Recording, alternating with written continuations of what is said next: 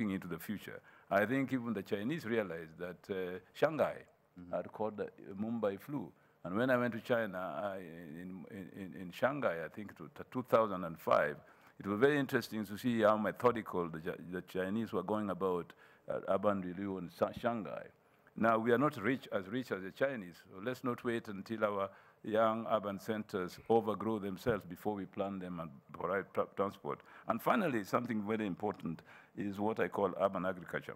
Now, Singapore is perhaps the leading city in the world about urban agriculture. If you go to Singapore, you'll find people have some hangings on their floors in tall buildings, growing vegetables, one type or the other. Yes. Now, something has now come up, which my wife also came up with during COVID times, which I think is very important to urban agriculture in our country. It's called corn farming.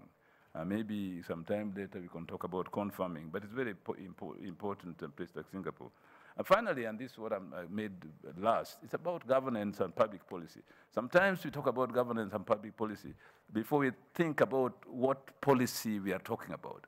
And first, it is important to lay down what are kind of policies that we are going to have in building urban centers in the future. And those policies should inform the content of governance and public policy. Thank you. Okay, thank you, Governor. Liz Antonjira, the Global Communication Director, AMREF Health Africa. Cities and urban centers are characterized by, overpopulation and congestion. And this actually was a problem in the management of the spread of COVID-19, really, and most people had to, stay home and do these other things. As a matter of public health, what lessons can we draw from what we have experienced by way of lockdowns and restrictions on movement, do you think? Thank you. Thank you very much, Edmond. Hello, everybody. I'm joining you virtually. I think pandemics is not something new. Since mid-1300, we were struck by the largest pandemic we've ever experienced that led to the death of about 70 to 200 million in a span of people in a span of 20 years. And we've seen over time having Zika, swine flu, Ebola, and now COVID-19. And, being the largest health development organization working with different governments across Africa, the 35 countries that we operate in, one of the biggest challenges has been implementing some of these guidelines in informal settlements. We're talking about 1.5 meters social distance, when ideally a lot of these people in informal settlements live 2 centimeters away from each other. We have a tendency of talking about, making accessible clean water, wash your hands, sanitize, yet a lot of people don't have the food. So they're left with, choices between buying a sanitizer or buying water or buying food for their families.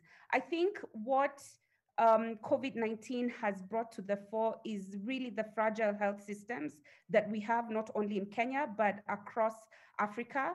And it has also brought to the fore the need for water as a basic human right. Otherwise, then what we keep talking about will not come to fruition and cannot ideally be implemented. I think one of the greatest and learning lessons for us as we worked with various governments in trying to curb and flatten the curve is working with community health workers. We have been at the fore trying to ensure that community health workers are recognized and remunerated as a really significant and critical role they play in the health ecosystem. So community health workers are the people identified within various communities to, assist in health education. And they've been very critical when it comes to just going to households and educating them around ways to protect themselves. But I think the biggest learning lesson is trying to ensure that everybody has access to water as a basic human right. Thank you, Liz. And that was actually a major issue in some of the urban centers and cities that we have in Kenya. And, hygiene being identified as one of the virus defenses, and most of these informal settlements do not have clean running water. Let me come to you, Mr. Louis Otieno, the non-executive director at Nation Media Group and an IT expert.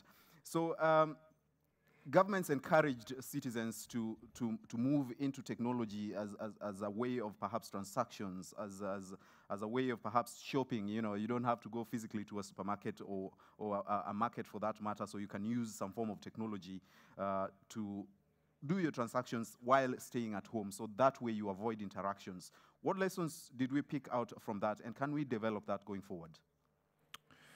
Yeah, thanks, Edmund. What we're talking about here is one of the factors in terms of transmission of this kind of pandemic, and it's a factor known as what I'm calling mobility. Mm-hmm. The trick here is to minimize mobility, because by minimizing mobility, you're also reducing what they call reproduction, or RT, which is the ability of what happens when one person is affecting other people, right? So that's reproduction. We're getting good data from our emergency operations centers on a daily basis, but what we're not getting at a micro level is data that relates to reproduction, and definitely we're not paying attention to the mobility number. Mm-hmm. So when you hear the interventions like stay at home, that's to minimize mobility. If you have to move, you'll hear interventions like social distancing and things like those. So technology is an enabler for all this. Mm-hmm. I think we take it for granted, but you and I, if you reflect over the last few months, you'll see that you've embraced technology in a different way. And essentially what we're gonna end up with is this hybrid kind of socializing, hybrid kind of engagement such as the one we have today. So I see cities growing, because that's kind of how you started the presentation, how this pandemic is gonna influence the growth of cities. We've already heard from Ms. Sharif that 50% of our environment will be in the cities, but I think it's gonna be slightly different in the sense that we're probably gonna be looking at metropolises, meaning that an aggregation of neighborhoods. And when you call it neighborhoods, it's almost a self-contained neighborhood. There's hospitals, medical services, there's markets, banking, schools, churches, all that. So there's no reason for you to move from one neighborhood to the. That's kind of what I see, anticipate going to happen. Okay. Now, what's going to enable that is technology, again, to minimize things like that. How do we move? We already know on the service side, banking, etc., you don't have to even leave your house. You can do all your banking, etc. But how do you receive your goods? So I think in Africa, we have an opportunity here to innovate. We have excess capacity by way of young people and a lot of borders. You don't need to go to the market. Borders can bring the goods to you. That means market days are every day, right? So all you order on a technology-based platform, and somebody comes and delivers it to you. That way you're minimizing mobility, that way you're minimizing reproduction, and that way you're controlling the pandemic. Ms. Maimuna, based on the article that you penned, what are the basics, do you think, fundamentals for an urban center in the face of what we are experiencing and going forward indeed? Thank you very much for that question. I would like to try to approach your question in two ways. One is, what is the COVID-19 actually reflect? One is the inequalities in cities. Second is there is a development deficit, development gap in the cities. And the third is we need to strengthening of the capacities of the local government. And the fourth is we need to look into the resilient, inclusive, gender approach, green recovery. And what is the next step? I totally believe and agree with the governors, professor, that we need an integrated planning policy at the national level. Integrated meaning that we have many ministries, agriculture, Ministry of Transport, Ministry of Housing, but we need an integrated policy. Without an integrated policy, I think we cannot challenge or we cannot recover well.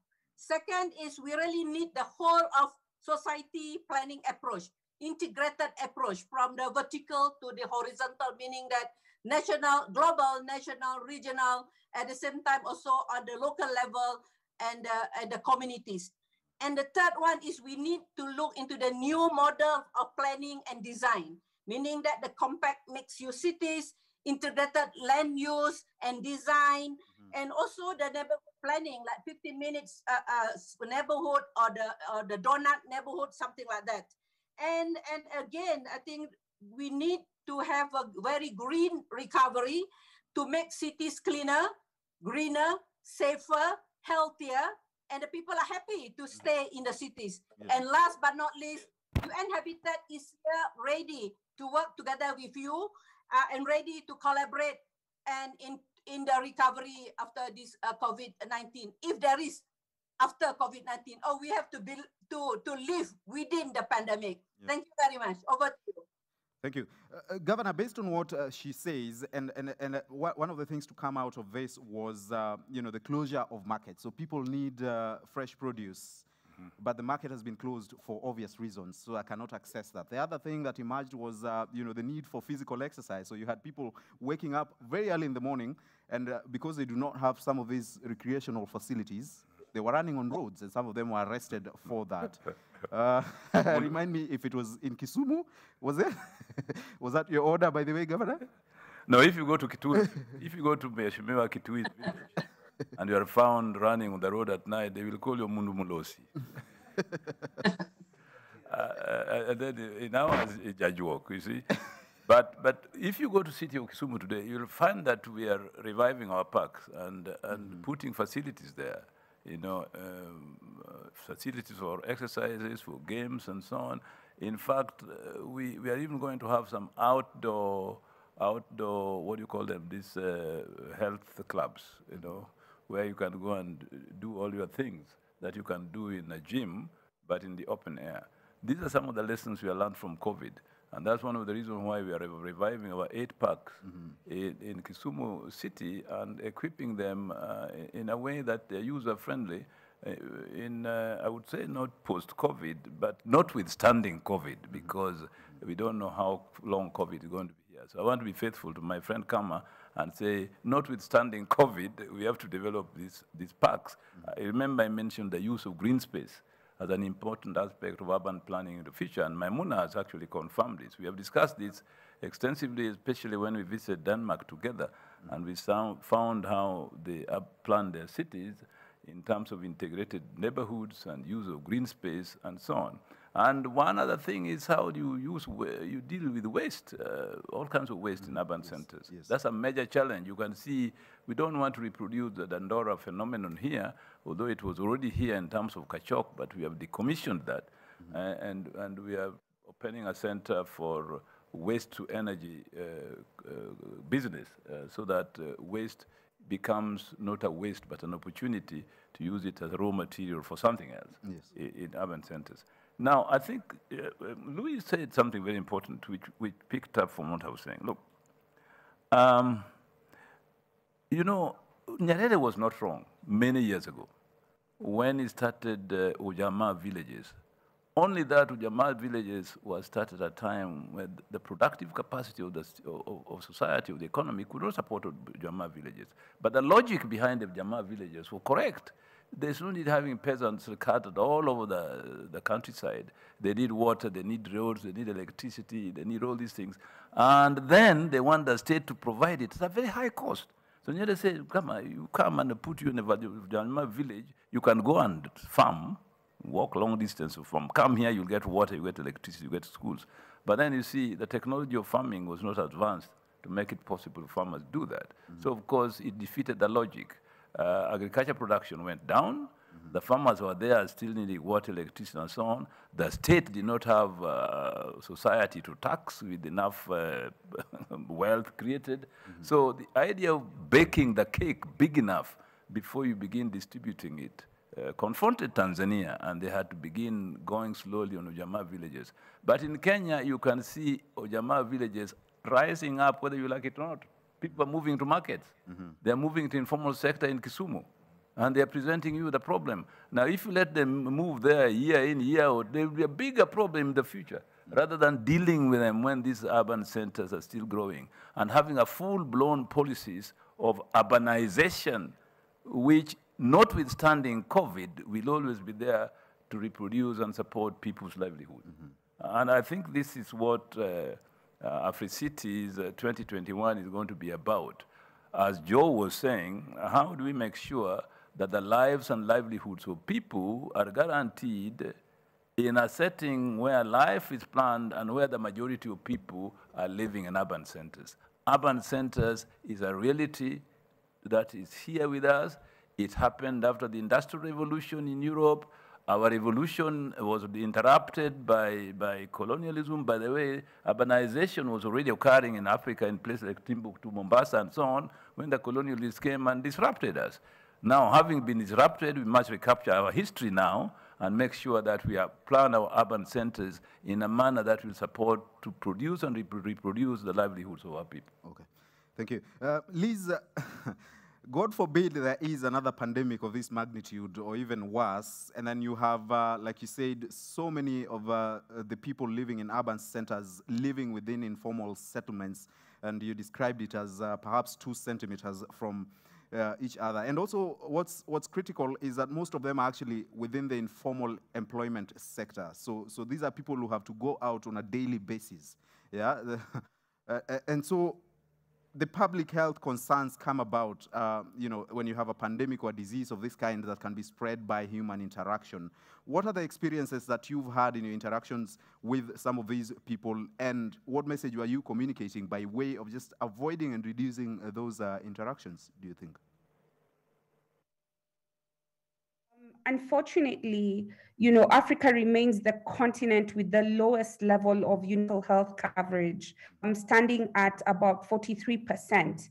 And, you know, with only 43% of its population achieving at least some level of quality healthcare. I think what we need to do is, even as we think about urbanization and the planning, we need to really take cognizance of what do the health systems look like and how do we address that? Because then it becomes a growing challenge, which we'll go back into.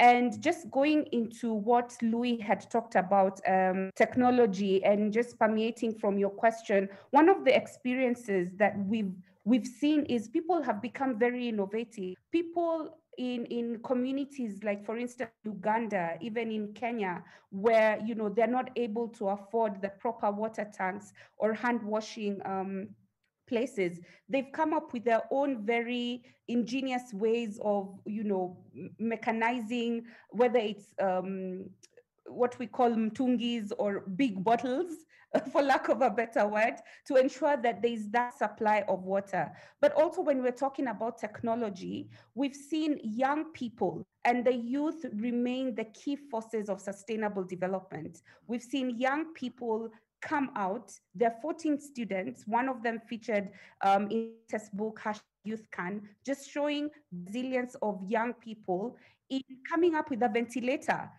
Fidel Makatia and his team, he's only 23, came up with a ventilator, developed it from just watching YouTube. So it goes to show you that there's so much demographic dividend youth that we don't leverage on. We've seen people coming up with hospital beds. We've seen that there's a lack of enough ICU beds, yet there's a lot of opportunity out there to ensure that these pandemics do not really handicap our economic development as well. So just as I wind up, you know, our future really depends on how we respond to these pandemics, how we're able to prevent, protect against, control, curb, and what other policies, and how do we implement these policies to ensure that no one is left behind? Okay, thank you. Louis, what Governor alluded to, which is rural to urban migration. Most people coming into these urban centers and cities to seek employment. And the more they come, the more the numbers, the lesser the opportunities. And one of the things, as Liz says, is innovation and using technology as a core into that we have seen as providing platforms for new employment for young people and for city dwellers.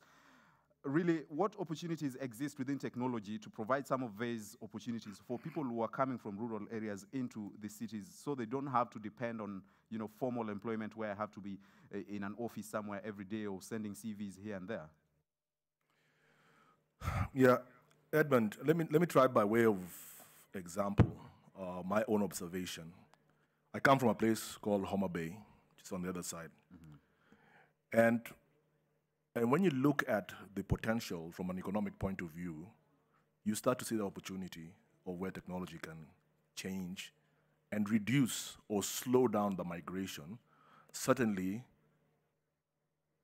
change the migration in a manner that creates this metropolis I was talking about, kind of format of a city. Instead of people going to one point, they might go to the periphery of a city for the purposes of residences and services, but go back for some economic activity somewhere else. So if you're going to Homa Bay, you're pretty much going to see markets all along. You're likely to see a bunch of young people sitting under some roof on borders. I look at those people as transport service providers. They look at themselves as people who provide transport of persons. One problem, a case of underutilized or underemployment. In the same neighborhood, you'll see mamas or women walking down from at 2 o'clock carrying sacks, trying to go to a market to sell their goods, okay? I see an opportunity, sometimes negative times negative equals to positive. I see an opportunity of making these transporters people who go and collect the produce from the mamas in their homes and paying them there so they don't have to come to the markets, while at the same time, these people make money by changing from movement of persons to movement of persons and goods. My own little experiment showed that it's a factor of 10. For every one person that an average border person moves, there are 10 sacks of maize to be moved from the hinterland to the main road so that somebody can collect that in mass and therefore create wealth where it is, okay? So the only thing required there is the technology platform. I have maize, I see that you have maize, I see your GPS location, I come and collect it, and so forth. So if we organize ourselves as economic entities of that manner, deal with the supply side of production, of producing of what we normally do, we can then attract people who can come and collect the maize in quantities of 28 tons, et cetera, et cetera, et cetera. Even those people want a view of how much maize is on the road between Rodikopang and Sori. If they can see multiples of 28 tons, you will see more lorries moving down there by themselves. So that's a classic case of just opening your eyes, seeing the opportunities, applying the technology, and remembering that technology itself is never an end, it's simply a means. Yeah. Okay, thank you. Yes. So, Governor, beyond just COVID-19, we've seen disease outbreaks within cities and urban centers as a result of poor sanitation, yeah? So you have garbage lying everywhere. Diseases are spreading out of that. You have unclean and unsafe water to consume, and so diseases are born out of that. How do we move forward on that front to just make sure that the cities are clean, first of all? We are breathing fresh air and consuming and using clean water. What role do you have to play as governments and leaders in providing some of those necessities? You know, there are certain functions, certain responsibilities that governments cannot outsource to individuals. You can't outsource certain responsibilities to communities or individuals. There are certain social goods which are by their very nature public responsibility. Their very nature government responsibility. I call it the provision of social goods. For example, you can't make me as an individual responsible for the air that we breathe. You can assign me a duty not to do certain things that affects the air that we breathe by law. But the responsibility of making sure that the air is there that we breathe is the state. You see what I mean? So if somebody is doing something that contaminates the air, it's the responsibility of the state to stop them. Because that responsibility cannot be outsourced to individuals or other entities. Laws are there to make sure that environmental behavior is carried out by individuals according to what the public law or government does. So that is air is a social good. Therefore, it must be provided by or guaranteed by government. Secondly, health. You see, we have seen through COVID that wearing masks is enforced by law.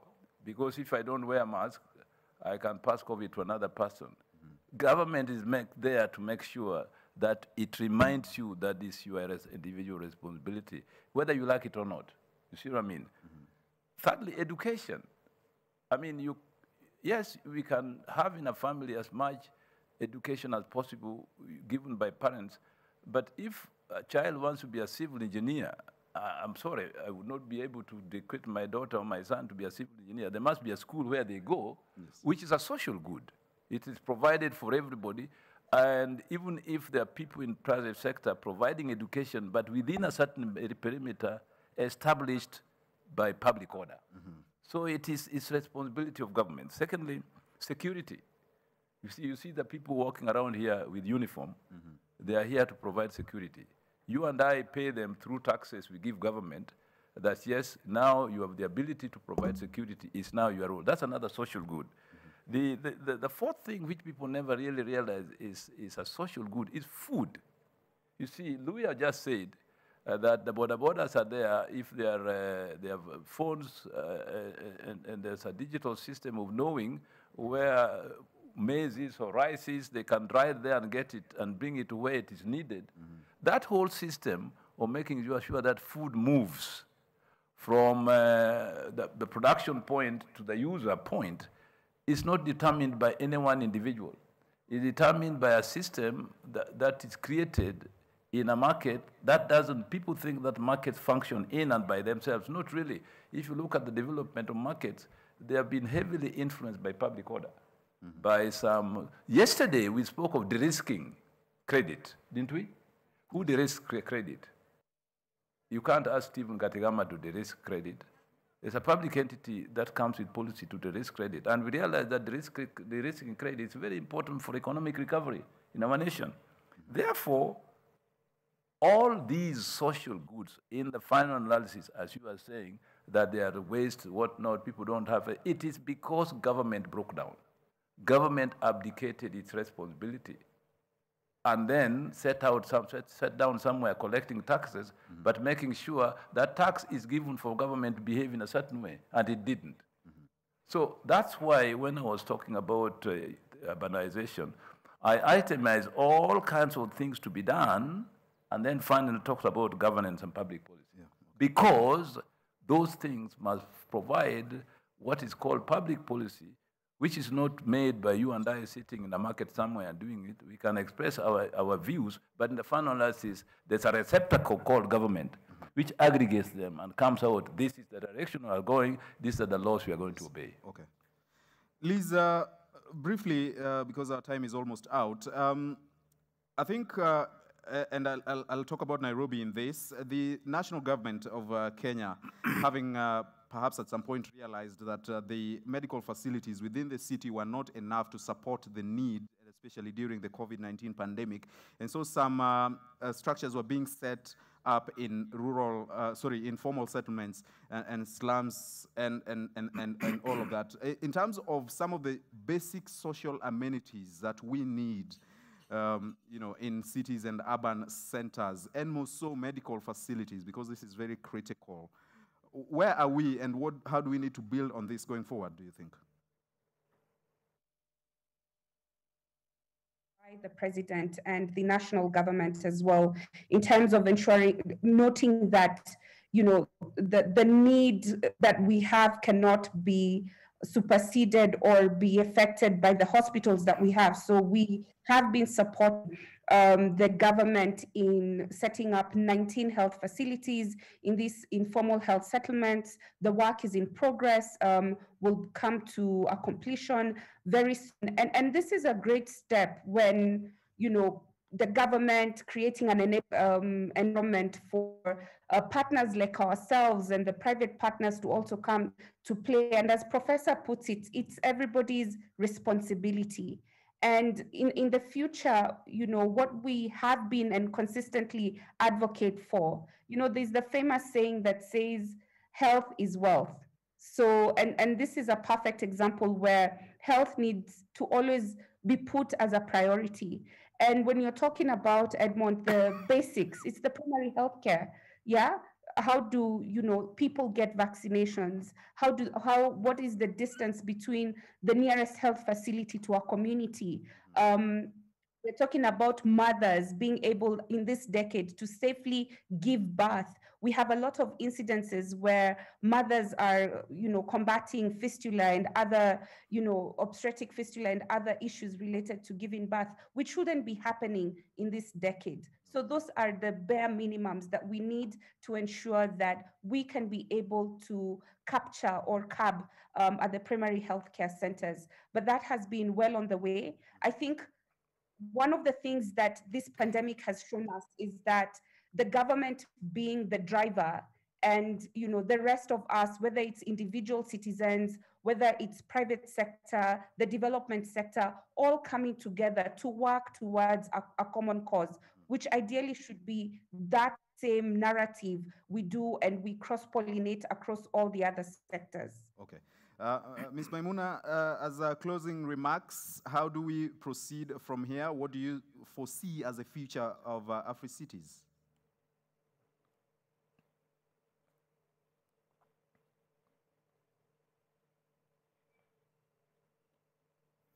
I think we may have lost her because of tech. Louis, you see now what we need to build on going forward by way of tech if we are to facilitate some of these advancements that we are talking about. Closing remarks on technology and how that is going to influence AfriCities going forward. Yeah, again, I'm a technologist, so I'll be one of the first people to tell you, those of us who have spent time in technology understand that technology is not an end, it's a means. You always need to look at what you're trying to achieve and figure out how technology has a role in that.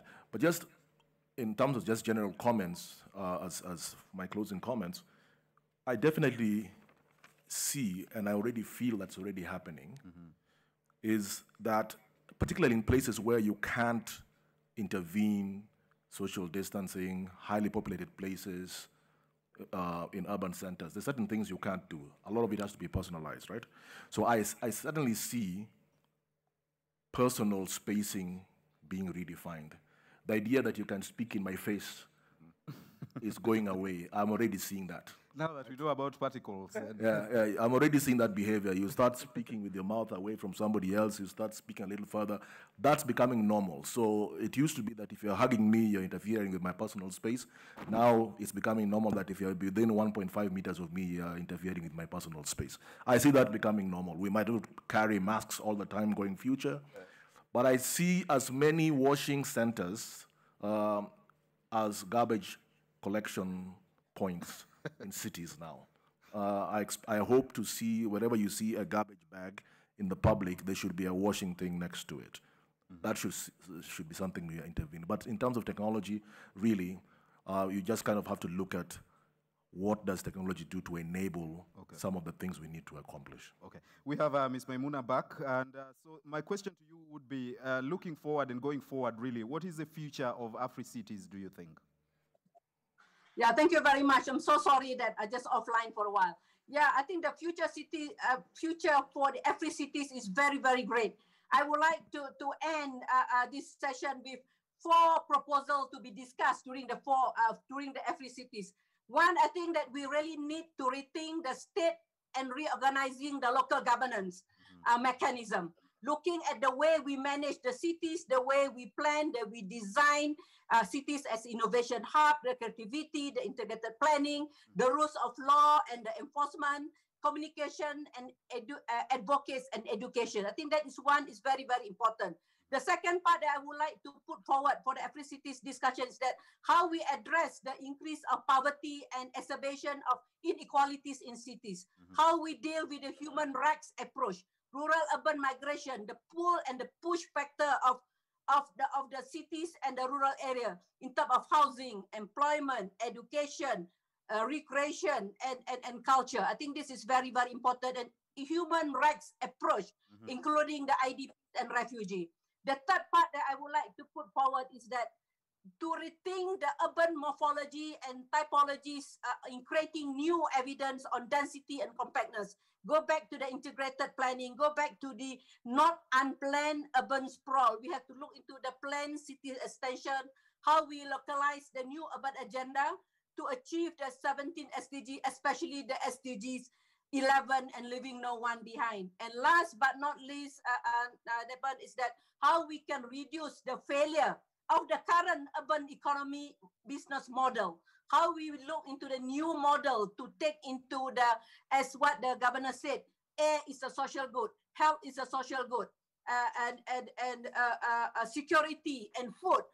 What is the news model? How we can include the principle I used to put forward, the 4P, public, private, people partnership in looking into the new economy business model. Thank you very much. Over to you. Thank you, Ms. Maimuna. Governor, finally and very briefly, what should we expect based on this conversation during AfriCities, I should say, 2021? I think Maimuna really has summarized it very well. I think this is what I was hinting at. She's really brought it out very simply and very clearly.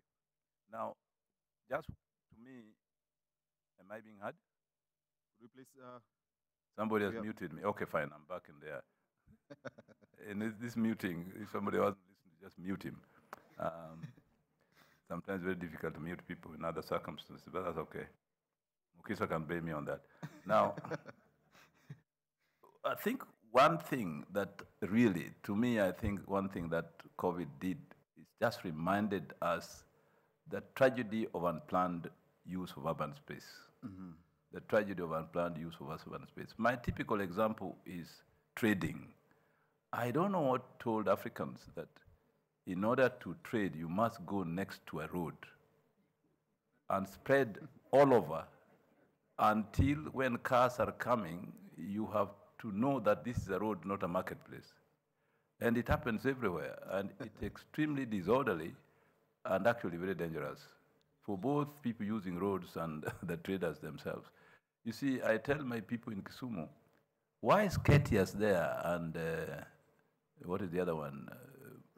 Nakumat there. Why are all these supermarkets there? People go to them. Why do you insist that people you will only sell to people when they are passing, when they are walking? The market is on the road. People going to work and they remember I need to buy some handkerchief and they buy it. No. Why do you think people build supermarkets? Because they know that if somebody needs something, they will come to you. And during colonial times, in my area, for example, there were marketplaces, and they are still there, and they were fenced, and you go there twice or 3 times a week. It also helped people to discipline themselves, to do shopping when it is necessary. But by the road, you feel that any time somebody passing is shopping time. One would argue, Governor, that we can't all build supermarkets. No, yeah, but then not supermarkets, but at least somewhere you trade, which is organized. Yeah. Not interfere with me that I'm going to watch a football match and say, can you buy an egg? And me, really? So COVID told us that get all these people, put them in a stadium somewhere where it is organized, where they can keep social distance. Mm-hmm. Now we should improve on the stadium, because in Kisumu we need our stadium. So after COVID, or notwithstanding COVID, we are creating, we call them business centers. Yes. You know, in Kisumu we like to use words which are more decent, like market. Uhuru Business Complex. It makes sense, you see. And then Chichwa Market, you know. So I think if anything we learned from COVID is that this trading by the road without keeping social distance and interfering with other people's motion should be a thing of the past. And let's have Uhuru business complexes everywhere so that we can go to them like we go to Ketias or Nakumat. Okay. Thank you so much, Governor, Professor Anyang' Nyong'o, and of course, Ms. Maimuna Sharif, the Under-Secretary General and Executive Director of UN Habitat. Liz Ntonjira is the Global Communication Director, AMREF Health Africa, and Mr. Louis Otieno here is the Non-Executive Director at Nation Media Group and also an IT expert, discussing really the future of AfriCities in the face of what we have experienced and we continue to experience in the world right now. Thank you so much for your contributions. Our next session is on a Kenyan recovery. Please just step out of the stage. Thank you, and have your seats. Once I sit down, we'll do it in an orderly manner. Thank you for reminding me. Thank you. Thank you, Governor and Louis. So, all right, let's do it then in a formal manner, like learned and decent people in the great city of Kisumu. All right, 1, 2, 3. Thank you very much. Thank you very much.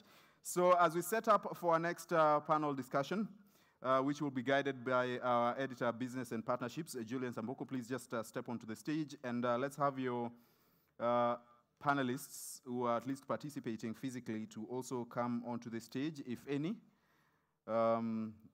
Yes, it is important to sanitize so that we keep healthy here. Like I said yesterday, there's the sheriff is here, the CAS in the Ministry of Health, to just observe how we are operating and whether we are observing some of these measures.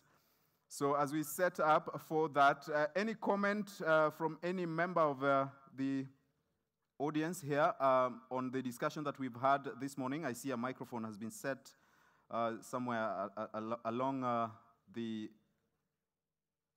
pathways within the conference hall. Any comment, if at all? As we set up, yes? Do you have any? An addition, perhaps a comment, a question? Okay, thank you so much. Anyway, as we set up, a reminder to you that our hashtag is KUSIFest 2020, and the Wi-Fi ID in here is KUSI Ideas Festival, and you don't need a password for that. Over to you, Julian, for the next session. Right, ladies and gentlemen, welcome to the session where we are discussing Kenyan recovery and East African recovery. And my panelists will all be virtual. They shall be joining us shortly. But what I would like us to apply our minds to in the next 40 or so minutes is really disaggregating this discussion.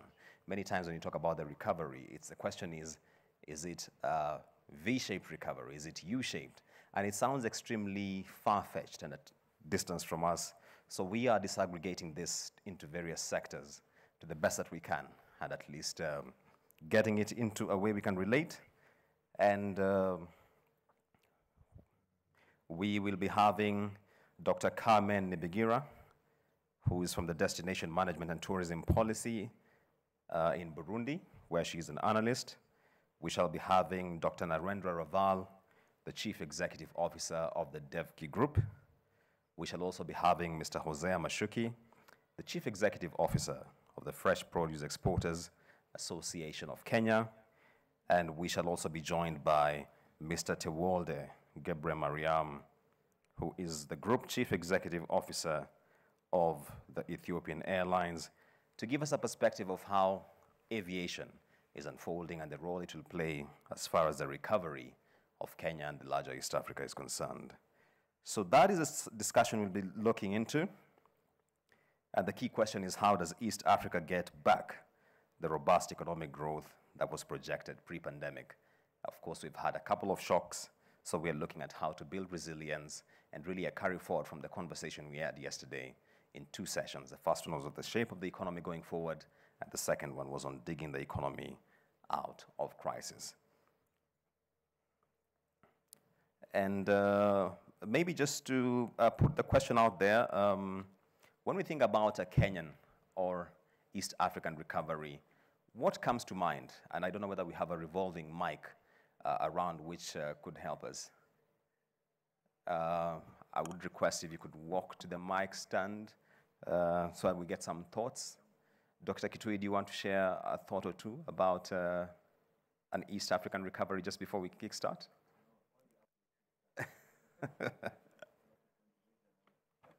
I see.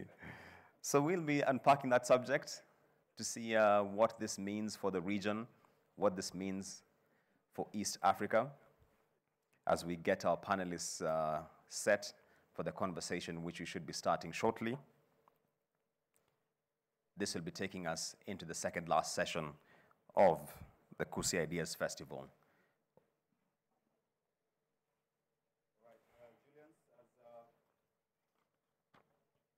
Excuse me, just 1 minute. I fix this. Technology, Louis. Thank you so much.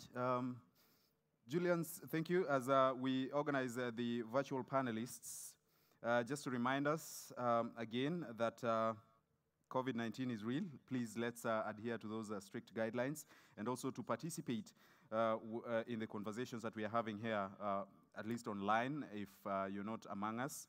The hashtag is KUSI Fest 2020. Since yesterday, we've had some very, very, very good deliberations and discussions on matters affecting the continent, where we are, and how we proceed from here for the betterment of this continent. Africa alone has, I think, 2 or 3 of the fastest growing economies in the world at present, Ethiopia being among them. Julian, so you will be speaking to the CEO of Ethiopian Airlines. And so as we set up for that, let's keep engaging really on any of the sessions that we've had that you maybe have a contribution on. And while at that as well, within the audience, if there's anyone who has a point, not really specific to what Julians will be discussing, anything that we've discussed across the 2 days, please feel free as we set up for this. Are we ready? But then as we continue with that, then Julians, I think, let me ask you this question. How do you think we do it? Because we heard from the president yesterday, Uhuru Kenyatta, His Excellency, and he says some of these relief measures will be coming to a close, at the end of this month. How do we do it? Because many people are still within the trenches, so to speak. It's a very good question you're asking, because I had this conversation with the CS of the National Treasury, that is Honorable Ukur Yatani. And the truth of the matter is that if you read the Article 4 from the IMF concluding the mission statement in Kenya in November, which is just last month, there was the call for fiscal consolidation, as they term it. And that should ensure that we are ramping up our revenue, especially given that our tax base is not as wide as we would have desired, because our tax to GDP ratio has been on a general decline. And what the signal that sends is that now, when it comes to mobilizing our revenue, we have a challenge. Yes. So the fiscal stimulus measures, by the words of the Treasury CS, was that it should be temporary, it should be targeted, it should be timely. And therefore, there was a time to come when this would be reversed. There are divergent views. This should go on a little longer into the end of the next financial year, but clearly there's a lot of pressure on the government as far as revenue mobilization goes. Trade is very key to this, and I think between Kenya and Uganda, we've had issues, along the border, movement of goods and trade volumes also being affected by that. Are there any measures to at least reduce that backlog that we are seeing in Busia and the other, border points, really? Yes, we had a sit down with the CS Aden Mohammed, who heads up the East African integration, and we had a conversation around the bottlenecks that exist across the borders and how this is being streamlined. The issue has been with the COVID specifications of the testing. There was a bit of challenge. You're supposed to do it in Kenya, you enter Tanzania or Uganda, you're supposed to do it again, and that created a backlog. But he assured us that the same is being streamlined, at least looking into 2021, so that we don't have that non-tariff barrier to trade. Okay. And I hear Hosea Mashuki of the Fresh Produce Exporters Association of Kenya is now ready to join us in the conversation, a Kenyan recovery and East African recovery. Jose, if you can hear me, we are having this conversation at a time when Kenya and the UK are engaging in a post-Brexit trade deal. Extremely critical if you consider the volume of exports that we take to that market. How do you expect this to impact the recovery? I think the horticulture sector is one of the one that was hardest hit when COVID-19 started in the East African region. Hosea, over to you. Thank you very much. Yes, as you're aware, UK and Kenya are negotiating a trade deal that was actually signed yesterday by the ministers. This is very important for us. We did request the government to be able to negotiate for 2 key things: duty-free, quota-free entry of Kenyan fresh produce into the UK, and we have been able to get that, so we are happy about it. And so we see a potential for increase of our fresh produce exports by about 5% into the UK market by 2025. And this, will really assist the growers, farmers, and exporters of the Republic of Kenya. Thank you. Hosea, just to stay with you before I let you go, the question of phytosanitary conditions has been a sticky issue as far as our exports accessing the international markets are concerned. Even as we prepare for the demand side, how are we streamlining this on the supply side? Because now that the responsibility falls within our side, not the European market. Thank you very much. As you're aware, we as representatives of the growers and exporters are working around the clock to ensure that we fulfill the requirements of the market. And according to WTO rules, we are basically looking at doing our bit to ensure that whatever that we export out of this country, adheres to the national and international standards. So the government agencies that are, in this area, especially the Kenya Plant Health Inspector Service, working with the Horticulture Crops Directorate, and ourselves as growers and exporters, are working closely under the leadership of the Ministry of Agriculture to ensure that our farmers are well trained. They position themselves in a manner that they will be able to grow that which is good and is good for Kenyans and also is good for the rest of the market. Thank you. And just before we cross over to someone else, we're trying to get a hold of them. Hosea, one of the key developments in the year 2020, aside from COVID, is the fact that we've seen a significant depreciation of the Kenya shilling vis-a-vis other global hard currencies. If you look at the dollar, for example, we closed yesterday at 111.30 units, which is about 9% down since the start of the year.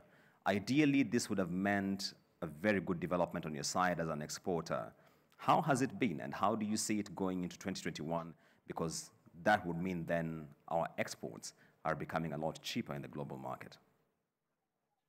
In fact, if you look at the figures for 2019, the total export value was 153 billion Kenya shillings.